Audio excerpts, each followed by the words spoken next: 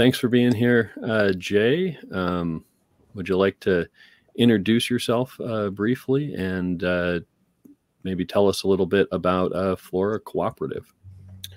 For sure, yeah. So my name's Jay, Jason Geils out of Milwaukee, Wisconsin. I go by Jay.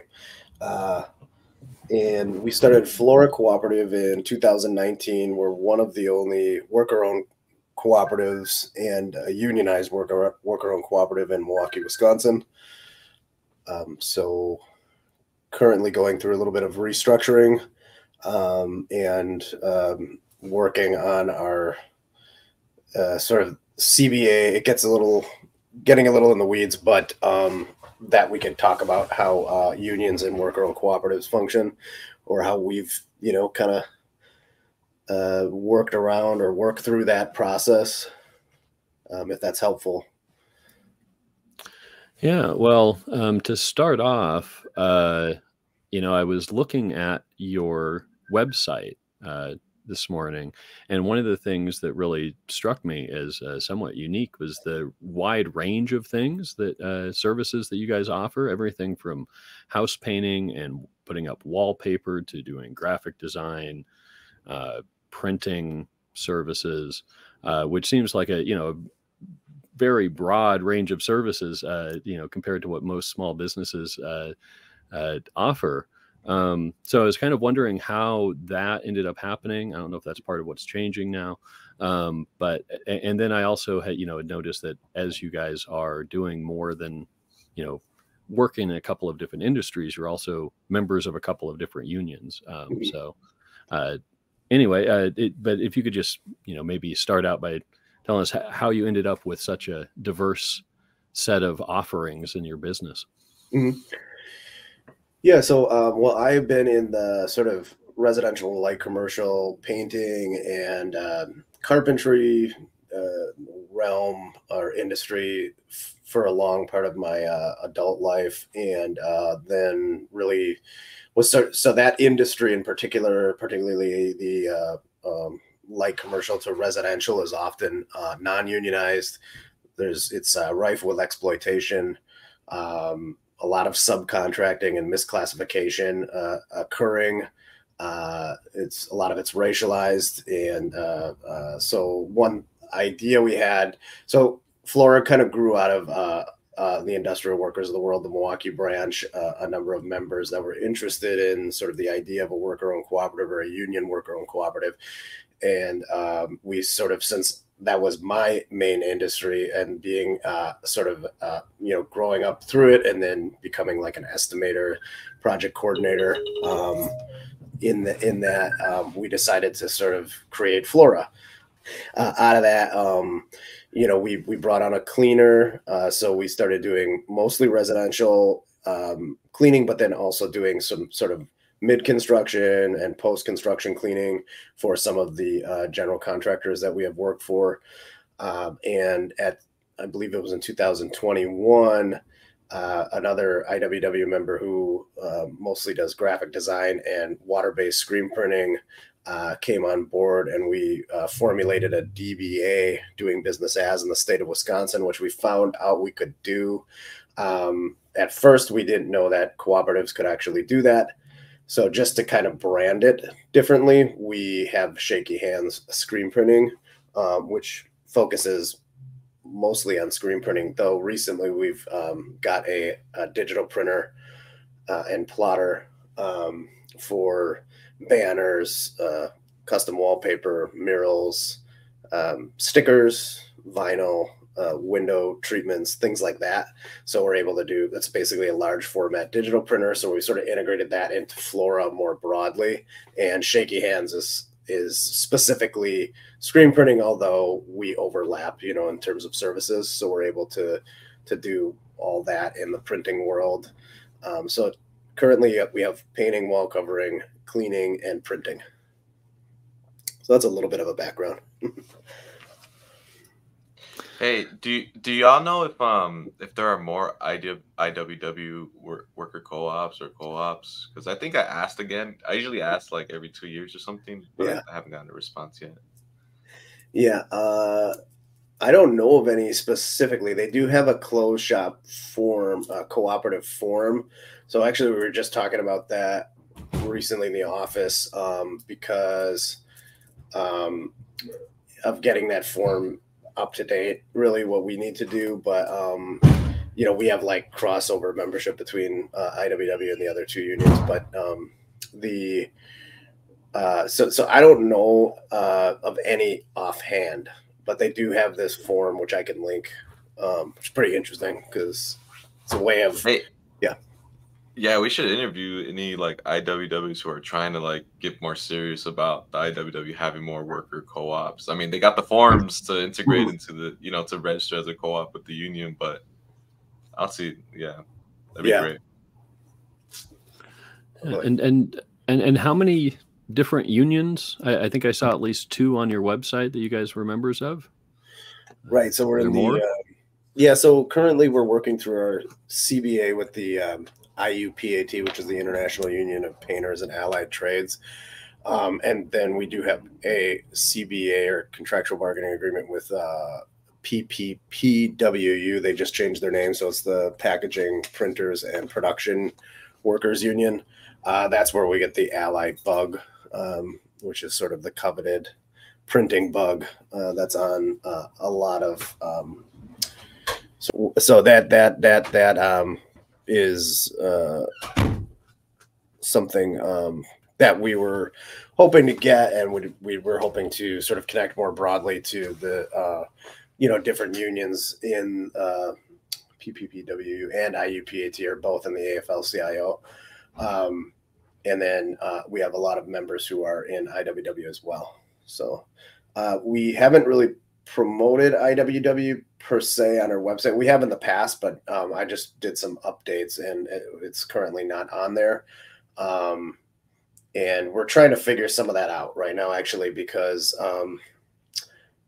anyway, not to get too into the weeds, but we're just trying to figure out, like, we're talking with IUPAT about, and some other folks about doing creating a local out of IUPAT that would be focused on cooperators, freelancers, artists, cultural workers, and other precarious forms of labor that would be more of a broad net local. So we're trying to figure out how to, IUPAT wants us to do that because, and I can go into some of those details as to why, but the painters portion of the union, that local is very expensive.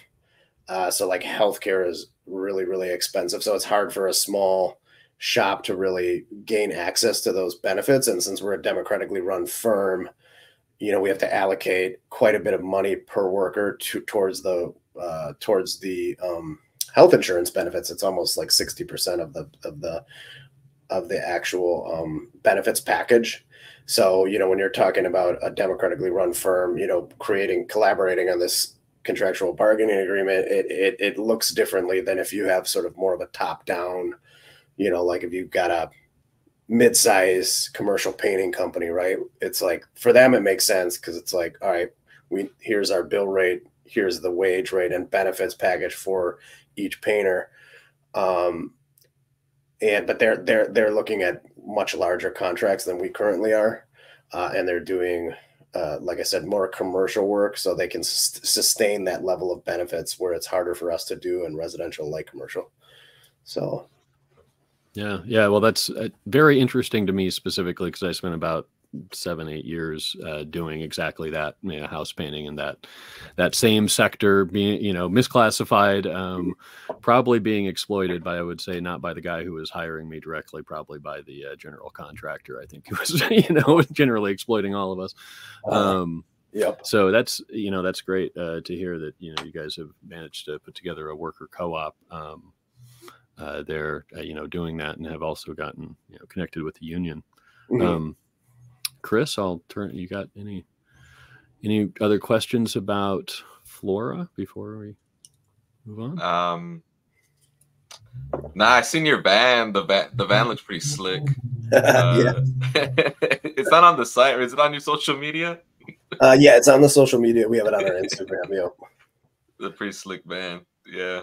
Yeah. And where are you sitting at right now, Jay? It looks like you're at one of the businesses, maybe. Yeah, I'm at the main shop. So our shop in the back, we've got kind of a, Chris has been up here. What was that, last summer, right? I don't know if we came here during Mildred Fish Harnack event, but yeah, I think no, not during that event, but I think prior. When did I see it? I think I saw it in the early last year. Okay. On the summer. Yeah. So we've got screen printing out of here. Our painting and cleaning materials and supplies are here. We have got a storage area in the basement. We've got the van parked out back, and then this also doubles as an IWW union space. Also Cooperation Milwaukee, which has a lot of crossover membership with both Flora and IWW. So it's sort of a mixed use space. But yeah, so you might see the digital printer here behind us, which is a big, beautiful. We got it used, which is great because these things new are like 15 to 20,000. So we got it for around 5,500. And then over in the corner there, we've got that's the plotter. So that cuts all the stickers or vinyl. It's very able to do like fine cutting of both. So if you were to get into like mass producing stickers or something like that, then you wouldn't want this necessarily, because they've got different cutters for that are about, I don't know, $5,000 to $8,000 or something like that, new, and those will like sort of really cut. But it's kind of like we're trying to kind of figure out where we fit, because it's like kind of a new market for us completely. So yeah, stickers are not necessary. There's so much competition in printing too, which is another thing.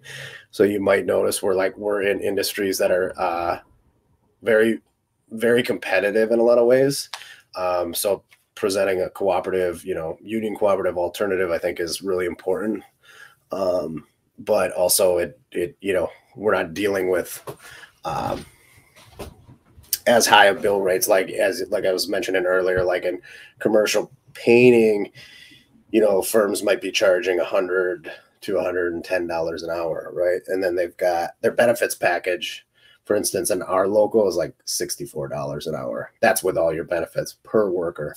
So painters, when they go through the apprentice and journey person sort of program and come out as journey people, they're making like $40 base wage, and then they've got $24 in benefits. So those benefits, their pensions are really nice when they end up like leaving the sort of industry. Some of them are making like 80 to 100,000 a year, I've heard, like after they so they've carved out a nice sort of a program for themselves in that apprenticeship. Oh, that is amazing to hear. I am definitely going to be forwarding this interview to my buddies who are still in the construction trades, because that is a huge thing, especially with painting. As it's like you're running a roller all day. Your shoulders after a couple decades of that are worn out, and it's a big question for a lot of guys, even who are not misclassified independent contractors like I was, but actually running their own companies. They're still working, they're still out there doing the actual work, and they don't know what they're going to do, and they definitely don't have an $80,000 a year or even $50,000 a year pension waiting for them. So that you've managed to figure out how to do that is super impressive. So I mean, congratulations on on just that task of organizing, because I definitely talked worker co-ops with people in the construction trades, and it was rough, to try to get that the organization part down. So that's really good to hear. I'm also interested in you've got all these different things going on between the printing and the cleaning and the painting and wallpapers. So how do you organize yourselves internally in terms of governance? Are you kind of little work teams, and then everyone has a representative on a board, or do you have kind of big team meetings or with the whole company, or what do you do? Right. So, well, currently we have, the way we kind of have it set up, and some of this was inspired by Value Cooperative, the Vancouver Artist and Labor Union Cooperative out of Vancouver, BC. Because we had some talks with them early on, probably in late 2019 or early to mid 2020.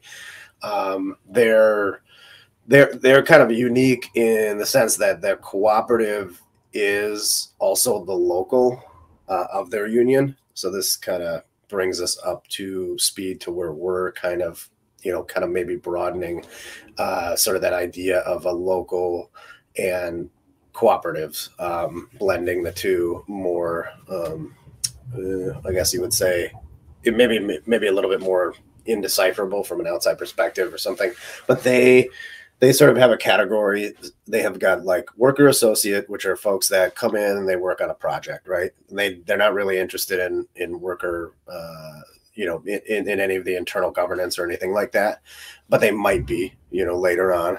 But and then there's a worker collaborator category there that they have, which is somebody who comes on and works towards worker ownership, so they might be less project based and come on more as like a part to full-time employee of the co-op. And then you have worker ownership. So in our model, we have a worker collaborative category. So we kind of parsed from their sort of structure, and then worker owners. So currently we have 3 worker owners, and then we have 5 or 6 painting apprentices. I should say 7 painting apprentices that are going through the apprentice program. And then we have currently we have 1 cleaner, and then we have 2 and she's also a worker owner. And then we have the two screen printers, and one of them also works with Sophia and I on the digital printing side. So right now we have weekly meetings with the worker owners, and then we have like monthly meetings with the painters, and it's sort of like each division, I guess if you want to call it that, has their own meetings, right? So each week, though, all 3 worker owners get together and we kind of just talk over everything. I can give you guys, I think, Chris, you might have a copy of our bylaws. Oh, yeah, I do. So, Well, I don't know. Y'all are, I know you've, I think at the time you had recently changed them or something. Are you editing them again? Yeah, it's sort of a living document. The kind of the issue we found is like, tempering skill with skill and interest and capacity with, involvement in the sort of economic democracy of the firm itself, and making it so that it's, feels kind of organic, and not like, also one thing we're trying to combat against to a certain extent is particularly in painting, and somewhat in cleaning, maybe printing a little less so, but is a lot of people like painters kind of have enclosed their skill in a sense for within the capitalist system, so in a way that like it's like, okay, well, I can float from firm to firm to firm. I can maybe take off. Maybe I've made enough money over the summer and I can take off for a little bit of time. So it's like we obviously we want to be able to for people to feel like they can kind of come and go to a certain extent, but then also like merge that with their involvement in the cooperative enterprise. You know what I mean? mm-hmm. Yeah. So how many members? Well, you said you have 3 worker members, and then how many people do you think are employed there altogether? So currently we got really slow this winter, so many folks are laid off, but still going to the apprenticeship program. So we've got 6 that are still going to the apprenticeship program, and then we've got 6 painters that are going to the apprenticeship program, 2 printers, and then 3 worker owners. So what's that? Right. 12. Yeah. something like that. Yeah. So, oh, great. All right. Chris, do you have any other questions about Flora? Or Jay, did you have anything else you wanted to talk about? Well, so just one thing that I think is unique for co-ops in, with that, with the, working with unions is trying to figure out, I've been popping in on some of the calls with the U.S. Federation of Worker Co-ops on the Union Co-ops Council. And there's a lot, each CBA, each union has its own, like, contractual bargaining agreement that they're trying to put together with the firm. And they're used to dealing kind of with a top down, hierarchical situation. So a lot of them, the organizers with those unions are, particularly the trade unions, they're like set up for like top down organizing, which is sort of obviously quite different than like the IWW model of like bottom up. And although they do salting and they try to organize non-unionized shops and things like that, it is very much driven sort of by the relationship with the boss or managers and trying to get them to sign the CBA. So that is one thing that, we'd like to be able to help other co-ops navigate. Some unions are just easier than others. Like PPPWU is much easier because they have a lot of like owner operated small print shops, right? Whereas like in the painting industry, most of the sort of lion's share of work is going to these larger firms, that might employ 30 to 50 to 150 painters, right? So it just sort of like changes the dynamic when you're trying to, as I mentioned earlier, like arrive at consensus around some of these things, because if each person has their own sort of perspective on things, the union, like I said earlier, like the CBA works great if you go through the journeyman person program and then you just go work and you can work for different firms and you can kind of come and go. Labor has a lot of autonomy in that situation and is able to be a little bit more fluid, and their benefit package follows them to each firm, right? So but when we're talking about like a smaller firm, cooperatively run firm, it becomes a little bit different because maybe we don't want to pay into such a huge, healthcare cost. You know what I mean? So, and you can't really do that within the confines of the CBA, because then it becomes like, oh, why does that firm not have to pay for the benefits, but like, we all have to. So, you get into things like that. So hopefully sort of our experience and others in the Union Co-op Council can help sort of with some of those things so that there are more union co-ops, because I think merging the two just makes sense. And I've read and heard that like all over the world, essentially like the US is of course the outlier. Almost all co-ops are like unionized all around the world. So definitely something we gotta work on. I remember there was it like in 2020 there was the like state of the sector or something like that report for co-ops, and I think that one of the things that the worker co-ops were really in need of was better healthcare access. Right. And one thing I was just kind of wondering right now is like, where is there a good place where a lot of these conversations are taking place, especially where people might be able to band together to solve these problems. Yeah, if you have an answer to this as well, Josh, I'm kind of curious.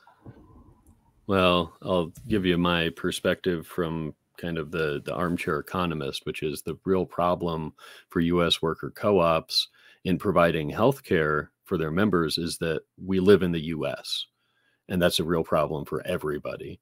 And there is no good healthcare really unless you can really shell out for it. And so it's not, I don't see it as a knock against worker co-ops so much as just like a knock against our society in general. And until we have it figured out for everybody, it's going to continue to be an issue. It's like I can't imagine $64 an hour just for, healthcare. That's ridiculous. I've never made anywhere close to that, total. I should say it's $64, at least in the Milwaukee local, is that includes their base wage, and then $24 of which is allocated to skills training, healthcare, insurance, and then pension. But okay, $24 benefits package, I think it's like around $16 per hour goes to healthcare. Okay, so, yeah, still. Yeah. When I was painting houses, I was making $15 an hour. So kind of tells you how, things have gotten, way out of hand. I know there are some worker co-ops that, or at least one that I can think of offhand that I know has a really great health insurance program. I don't know if they've been able to keep it up till today. It's been probably 10 years since I saw this, but it's the Alvarado Street Bakery. And they're, I think, in Washington State somewhere. But they have, an amazing, coverage. I've watched some little short documentary or something on them and talked about how they, if I come down with brain cancer, it's like a, $20 copay and that's it. So, it is possible, but they've also been around for a long time. I know, it's like if you're trying to, you might have been able to get a good deal 20 or 30 years ago that you got grandfathered in or something, but it's harder to come up with today. So, and the USFWC, I have to say, props to them for taking a stab at this, but it doesn't seem like they've really figured out anything better than just like kind of here's Obamacare, websites where you're at and which again, it's a problem for our nation. Right. As a whole. I thought I read, I could be totally wrong about this, but I thought I read something a long time ago where supposedly like one of the some of the prominent unionists in the 30s or 40s, I don't know if it happened during that time period, but at some point they were opposed to the idea of national health care because they said it would destroy the power of it would destroy a lot of leverage that the unions could have or did have. I don't know if that's true or not, but so I gotta try to find where I might have read that and see if that stuff is true. Yeah. Have you ever heard of anything like that? Yeah, I have actually. It was a while ago, but yeah, I could see how that would, like, the logic behind it, like locally and regionally. But on the other hand, part of the way the boss's tool is to, make you dependent upon them for your health care. So then, that's an argument for against like socialized, state subsidized, healthcare, because then like, well, I don't need to stay at this firm. I can go somewhere else, right? Carry my insurance, like a portable insurance plan. And actually, like, that is interesting because if you think about it, going through the journey person, like, apprentice program, like labor, like I said earlier, it's like labor in this case is relatively like autonomous because they can go, particularly like wall coverers are like coveted, right? So it's like if you're a painter and you can do wallpaper, then it's like the bigger firms want you, like they get a huge project and they're like, okay, come on. So you can kind of float, and your package is portable, right? So it's like it moves along with you. So it's like labor has a lot of I don't know, I guess I would say like self-directed autonomy in that situation. Now, it also can lead to, in my opinion, to sort of a anti-solidaristic sort of mindset, like more of a hyper individualized mindset where people are like, oh, well, I've got the skill. And obviously this goes into broader discussions about like how the unions carved out, mostly for white men, and goes into, racial redlining and racial covenants and suburbanization and all that crap, which, we know, and something to safeguard against. We need to work against that kind of stuff. So it's, that was one thing though with the IUPAT, which we found at least promising, was that it's one of the more diverse trade unions around, and it's at least generally progressive minded, although they still are in the AFL-CIO. So it's and recently irritated me by having Kamala Harris talk at the Union Hall up here. So, hey, so I remember when I was gonna get quickly like into like solidarity between co-ops, but I remember when I was there, y'all were trying out that I don't know how to pronounce it, BKLN, the maybe I should screen share it or something. This co-op, it was just cool that y'all were actually trying to use it and really thinking about it. And I think you were planning to send a review to them about how the product was for like the different things y'all were doing. Yeah, definitely. Yeah, they're out of Brooklyn. I think they're BIPOC led co-op in Brooklyn, and we do use their products, so it's cool. Yeah, and trying to connect more broadly. We've been having conversations with folks up in Madison and obviously in Chicago and things like that. So we're trying to keep those conversations up, and that's actually, and we can talk about that like with the local, because that's another thought. If we could help, because like for instance, people in Madison have been having difficulty, and Chris and I were just up there recently, seeing some of the longstanding worker-owned cooperatives. They've had some real difficulties in terms of unionizing because of these problems that we were talking about earlier, like if it makes sense or not. And, then you've got the democratic you got to get democratic buy-in from everybody. And, you have different views about it. And depending upon the CVA and what's involved, it can make sense or, doesn't at all. So if we had this new local, then we would be able to basically bring in cooperatives into the local. So that I think, if y'all are interested, we've started on some of the language on that. I don't know, Chris, if I sent you that, but we've been recently kind of reimagining that and trying to consider that, how that would look.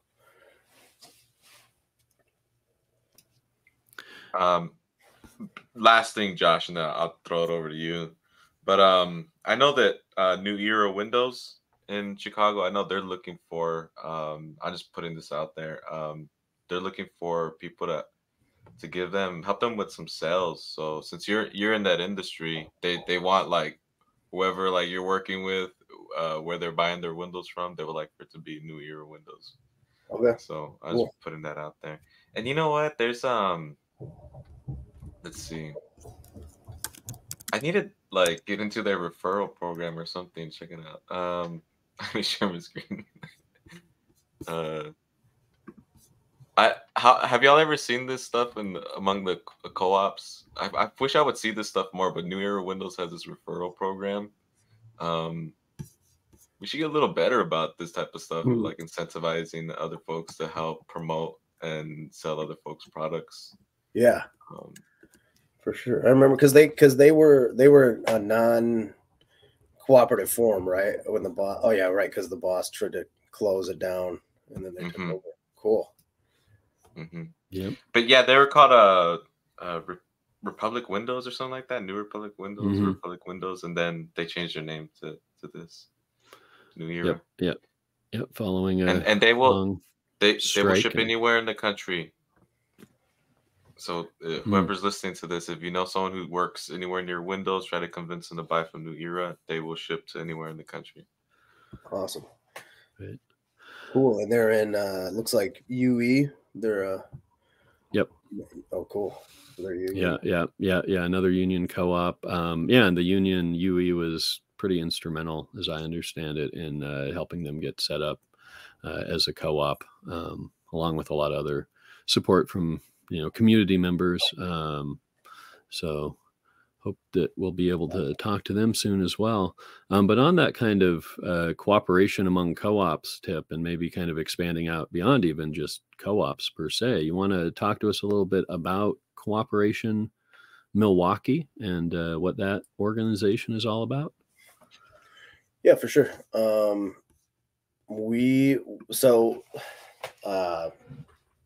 I guess we kind of grew out of the Libertarian Socialist Caucus of DSA and our relationships there.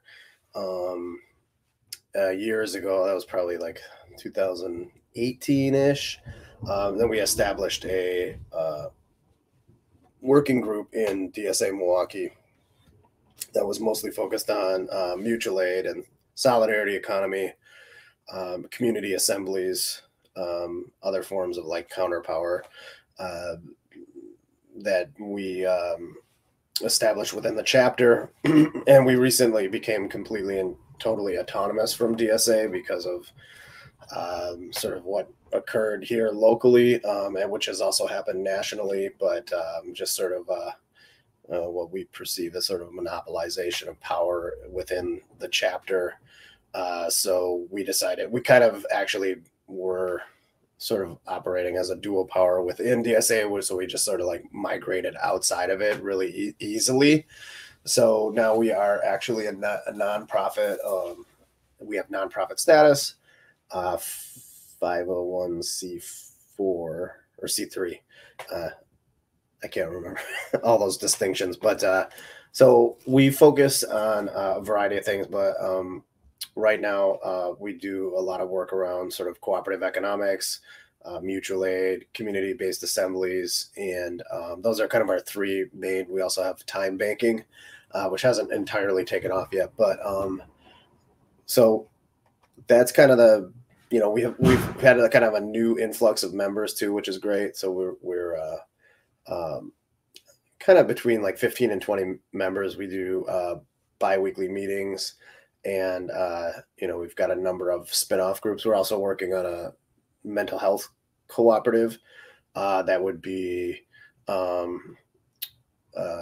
hope. We're working through some of that. We've got all the bylaws down, mission and principles. Now we're also have like an LPC, licensed professional counselor, a nurse practitioner, or she's finishing her nurse practitioner course work, and then mediator and a social worker, things like that, sort of work together collectively to provide individual and group therapy, as well as like alternatives to calling the police, decarceration, sort of like abolitionist perspective on mental health care in the community. So that grew out of Cooperation Milwaukee relationships that we've kind of had going here. So, hey, I'm gonna probably drop in the chat that I have with y'all, but there's an org that we discovered this year called, I think it's called Just Practice, and it's like a national org, and they have like this peer space where people like abolitionists are talking to each other about how they're trying to navigate a lot of basically like crises without involving law enforcement and all that. I don't know if y'all heard of it, but I've only been to one meeting. A friend of mine's been to two, and it's really cool, man. I mean, even there's some folks that are like, the last meeting I was at, I was like, okay, we're very far from doing that, but if we ever want to do that, we know like, okay, those are things to avoid, or like, how to scale back the work or whatever to fit people power. I'm gonna drop y'all. I'll drop the link to y'all. Yeah. And if y'all got more information, you want to join that space, I'll find that information for you. That'd be great. But hey, with the DSA, what was the conflict? What did the chapter throw all in for the Bernie Sanders campaign, or what? More like, basically they have like two campaigns. It's like take over We Energies, which is the big energy monopoly here, that and they want to municipalize it, which is not wholly a bad thing or anything, but the strategy for them to do that is like pretty lackluster and not really. I mean, their whole kind of idea is based on the sewer socialists, which were big in Milwaukee, and we know sort of the history of that was Victor Berger was like at the state level, and he was like a notorious racist. So there's a problem there, obviously. And then they kind of had this managerial, socialist perspective, where it's like it wasn't really of the working class. It was sort of like that managerial, bureaucratic socialism that this particular local is like hearkening back to. They want to like, you know, be the so they really want to focus on this power to the people campaign, and then also like electoral politics, which, you know, we're not in alignment with at all. So it just became and then they've set really, in our opinion, like centralized power. And this isn't just folks in Cooperation Milwaukee. These were like a number of DSA members who now have, many of them have joined up with us because they kind of like felt it and saw it happen before their eyes. And so we were able to offer like an alternative for them, you know, that made sense. So yeah, it's like kind of rigging and weaponizing democratic process, you know, centralizing power into the executive committee, which is garbage anyway, because I was like, they don't have any real structural power over the General Assembly, you know, but they're acting as if they do, and, you know, basically created a situation where they're like legitimize themselves through doing it, you know. And then you get a lot of younger members who don't know about the history, so then they're able to take over. And I know that's happened in other chapters as well, like some of the larger ones, like New York. I've heard Atlanta, East Bay, stuff like that. So, yeah, we saw the same thing in Chicago, like that. I mean, if there is like a cadre that controlled, at least when I was aware of what was going on with the Chicago DSA, there was a cadre that controlled it. And I remember one thing that we wanted to do was we wanted to work with with other DSA members to propose the idea of creating neighborhood assemblies, or, you know, street block assemblies, whatever. Because there's this real big problem in like the Chicago DSA that at the time, it probably still exists today, which was like, okay, socialism, yeah, well, socialism in general. How about we bring socialism to your block, or right. You know, instead of just like this abstract stuff. And Right. And it would have supposed there's like a lot of energy for that, but then, you know, when we tried to see if we could like find ways to work with who lived in our neighborhood, who was a member, who or out, you know, closer to us, like we couldn't get access to any of that information. The cadre controlled it. And you know, who wants to keep doing stuff like with like such basic democratic ideas? Who wants to be an organization where you're going to constantly face these kind of obstacles to just, you know, just getting access to your peers, you know? Right. Yeah, it seems to be sort of baked into the structure of DSA too, where these things can occur, you know, even though they're supposed to be they're not supposed to allow democratic centralists organizers into DSA, but it's not really enforced. And yeah, like you said, like a cadre. I know I had heard that about Chicago, like Trotskyists, I think, or something like that. And I guess it kind of like reiterates our sort of perspective that like maybe we do need to create our own institutions instead of trying to, I don't know, influence these large, you know, different institutions that we're not really ideologically aligned with, you know, or tactically aligned with whatever it might be structurally. So yeah, it kind of really allows for a lot of that to happen. So we just saw it happen in real time here, which we're just like, ugh, you know.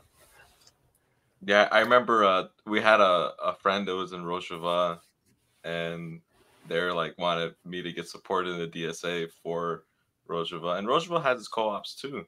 And they're like, man, but be careful of these DSA members, man. They're Syrian nationalists. Like they side with like the Assad socialism or whatever. And there is a big difference though, because like there's cooperators in Rojava who they're like, we're recovering from that, like that socialism they had. We, you know, we want food autonomy. They use food against us. There was like the state stores for food, but they use it as leverage against us because we didn't produce our own food locally. So yeah, bizarre stuff, man. Yeah, it gets really out there with, then it gets like tanky-ish, right? A lot of that. I mean, and this is why we or at least I, much prefer the stuff that goes on in worker co-ops to the stuff that goes on in political organizations.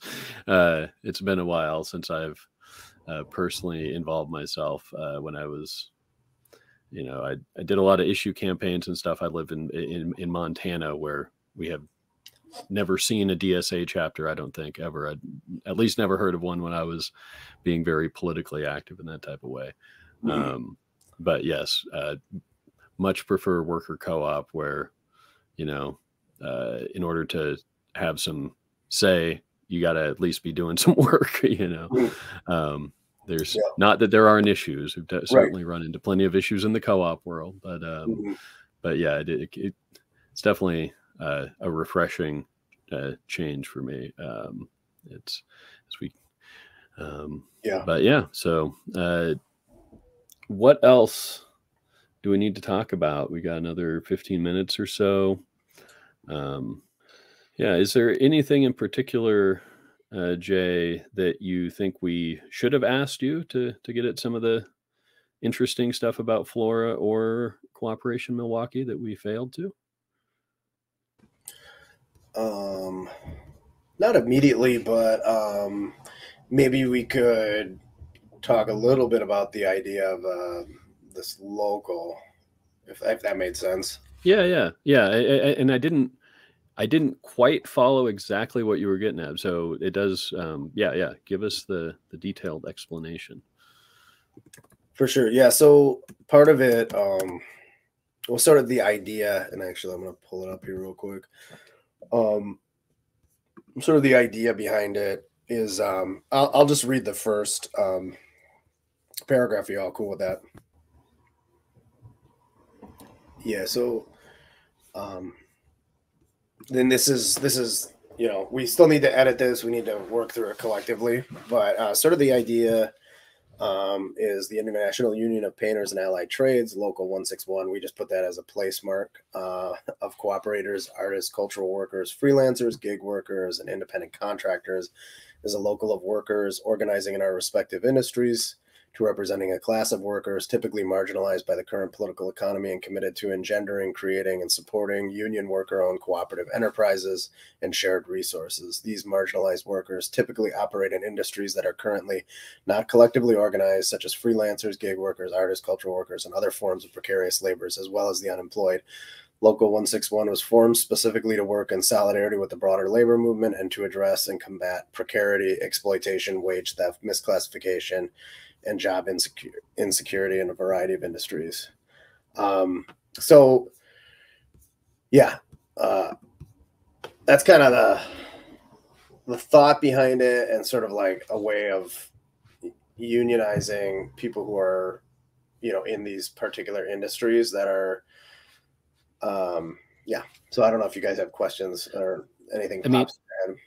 Is the idea here kind of to have a union that's kind of like the everything else category, the like miscellaneous, like gig workers, and it seems like maybe is that what you're trying to get at? Like people for whom there isn't any kind of existing union structure necessarily to join, apart from maybe like the IWW, but if you're in, an Uber driver, like, I don't know what they got for you, so is that you just trying to, is you trying to reach people who maybe don't have an option to join any other kind of union? Is that the idea? Yeah, that's the thought. And also for cooperators too, that have difficulty navigating these contractual bargaining agreements, like we talked about earlier. So it could be specifically focused on cooperators, and then other, so I guess the idea is too that like a lot of folks, just like in contracting, you get a lot of people who are independent contractors who maybe have a skill set, and then they sell their labor skill set to a general contractor, and then they might reproduce sort of the capitalist firm model. So they might have like one or two other subs that are working under them, and it's like, so everybody's exploiting everybody else. And so like to fight against some of that problem, but then also with artists and cultural workers who are oftentimes, it's like a drive to the bottom, right? So it's like an artist might produce like murals, let's say, and then there's no standardized bill rate of any sort whatsoever. Bigger, larger capitalist corporate firms might, hire a muralist to do some, maybe they'll have a contract, but there's no uniform contract, for instance. So if we could provide help with some of those things, or how should, if you have a pool of artists that you could work with on a bigger project, like you could come to the union, right? And work together rather than be competitive, because there's so much hyper competition that occurs with the arts, So, and sort of like, what's the similarity between all these is, neoliberalism has like, it's like, oh, well, you're an independent contractor. It's like, so you get to choose your own schedule and but you're only going to make $20 an hour, and you have to use your own car, like in the case of Uber or Lyft. And it's like, actually, all of the onus is falling onto you and your car and your vehicle and your insurance and all that. And then, Uber is making, so how do you collectivize people who are in disparate industries? And the reason why we're so exploited is because we're often individualized into these separate, you know what I mean? Well, even separate cars. In the case of Uber, it's really difficult to unionize, and even maybe broadening it to like restaurant workers are, basically subcontractors, right, of the restaurant. Especially like, I don't know how it is in Chicago necessarily, but Milwaukee, it's like, I think it's like $3.33 an hour plus benefits or tips. So there's no benefits.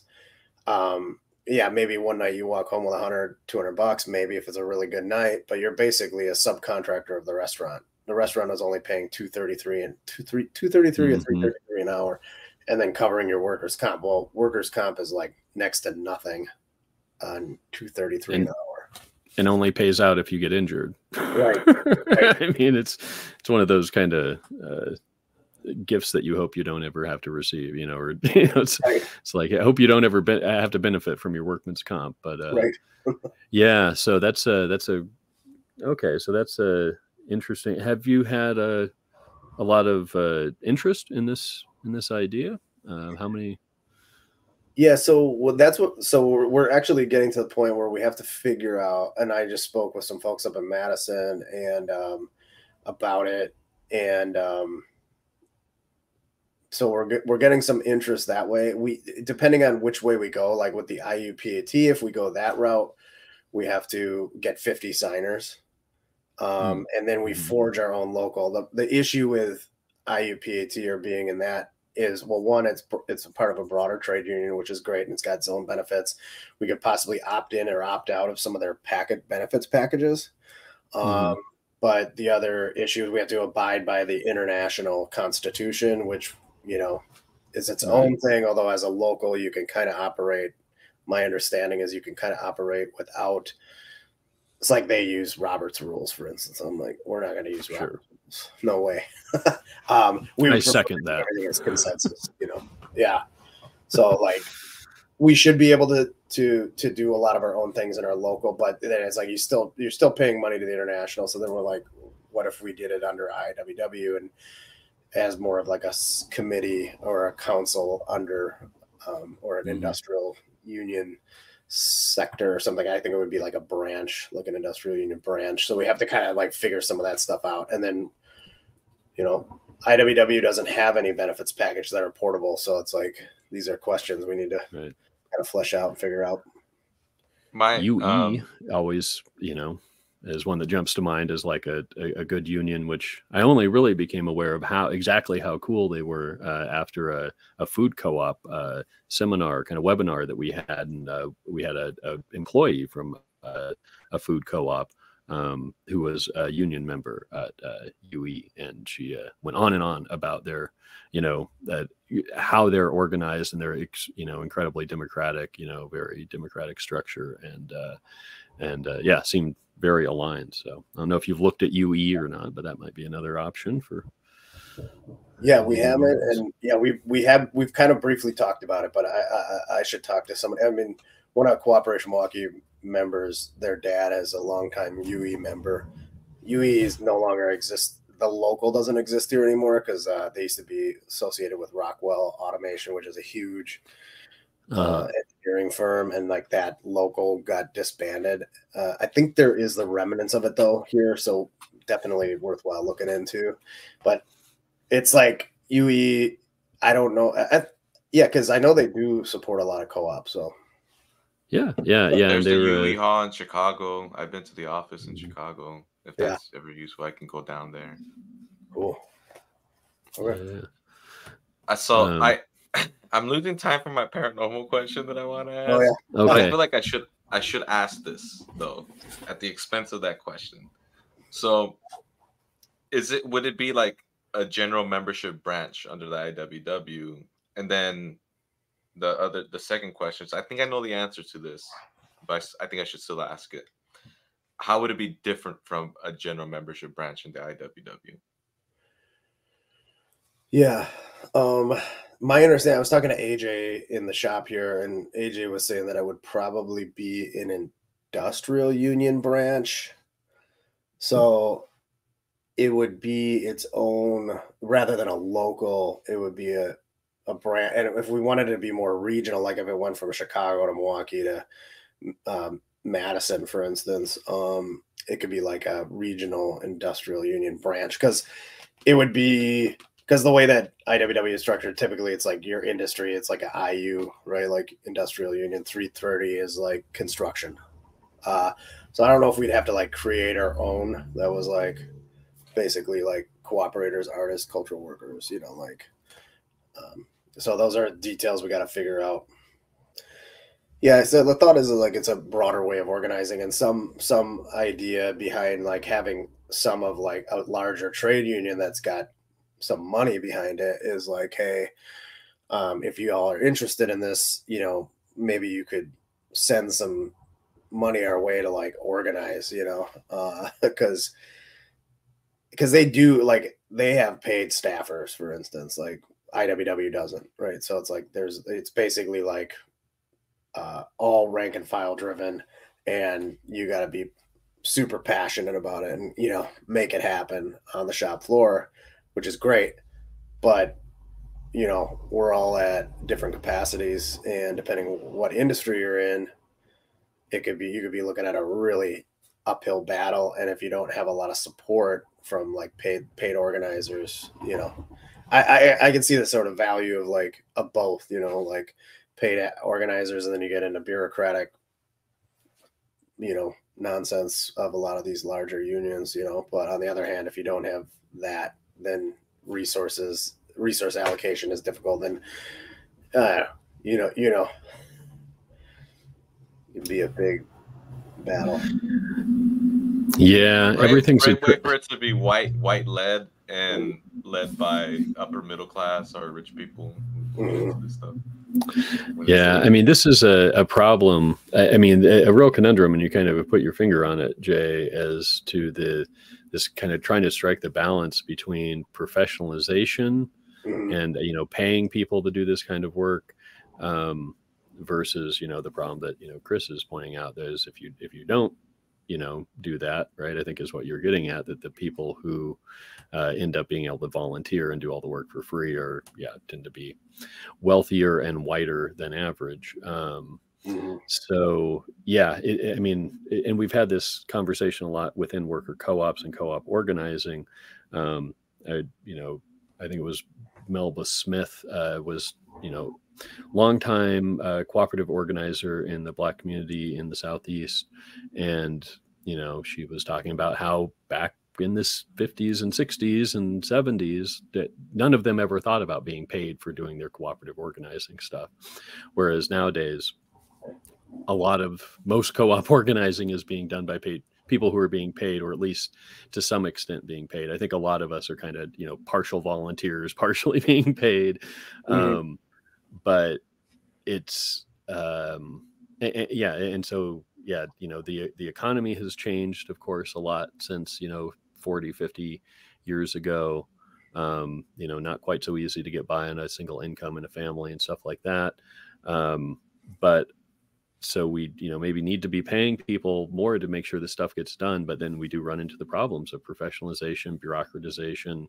It ends up being a competition for, you know, to move up the ladder and get the next bigger paycheck in the org, just like everything else. So I don't know that there are any good answers. I haven't figured them out. If you guys figure them out, let us know for sure what the right balance to strike is. Definitely.